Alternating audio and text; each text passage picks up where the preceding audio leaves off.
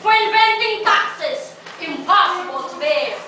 I indict the usurer for saddling me with debts impossible to pay.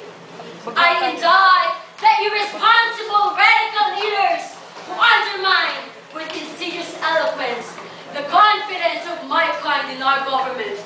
You, accusing me of not supporting my family, free me from bondage, and I shall prove you false.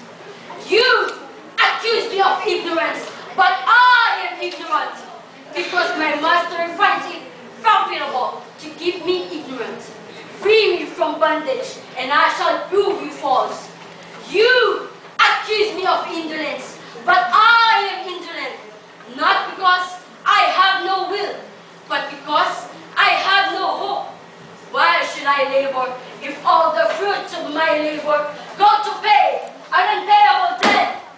Free me from bondage, and I shall prove you false. Give me land, land to own, land unbeholden to any tyrant, land that will be free. Give me land, for I am starving. Give me land that my children may not die. Sell it to me at a fair price, as one freeman sells to another, and not as the usurer sells to a slave.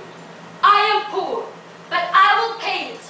I will work, until I fall from weariness for my privilege, for my inalienable right to be free.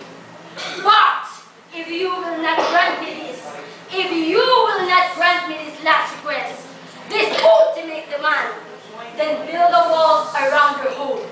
Build it high, build it strong. Place a sentry on every parapet.